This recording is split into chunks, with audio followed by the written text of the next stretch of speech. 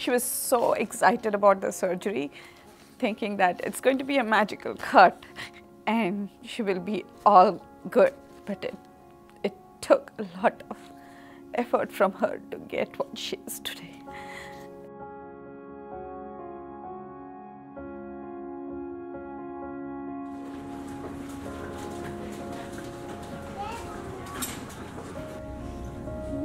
Be strong. Today we are doing a selective dorsal rhizotomy. This is most commonly performed for what we call cerebral palsy or spastic diplegia. Cerebral palsy is something that if there are no signals passing from the brain to any muscles in the body, that muscles don't move, and they don't move, they become stiff.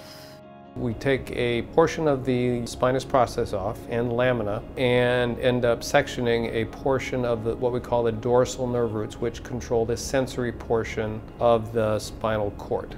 What this does is it shows that there's an improvement in their spasticity scores, there is improvement in pain, and there is a decrease in the amount of orthopedic procedures that they need. We have one of the most comprehensive menus for treatment of spasticity, where we can provide the clinical treatment and study them in the process. Those first few days, that 1 week when she had to go through that pain, the back pain, the leg pain, it was a difficult surgery to go through. She is really strong. She didn't cry for anything or any pain. I'm okay. I'm okay.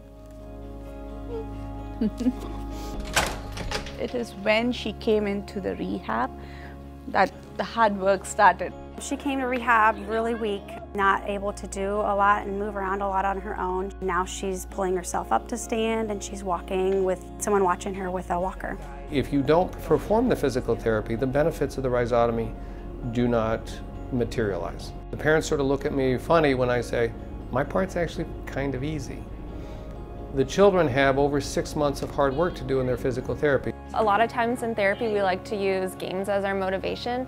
It makes it therapy for her, but also very enjoyable. Okay, go ahead and roll.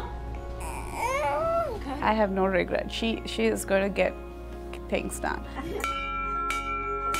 Her legs are free and she can move them much better. Her postures have changed. She stands straight. She doesn't need a braces now. You see results 3-6 months afterwards, sort of a honeymoon during that first 6 months. I think that her walking is going to be improved. I think that her overall quality is going to be improved. I think her pain will be decreased. Bhoomi, you're here. Hi. How are you?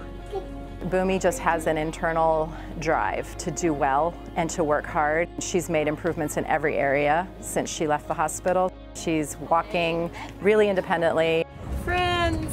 Her legs are pretty straight. I could really feel her knees locking, which was never there. It is so important because that's what helps her keep up straight and helps her use her upper muscles. It looks amazing, it really does. She loves dance. She's a very hard-working girl. She will get there. I'm sure she'll get there.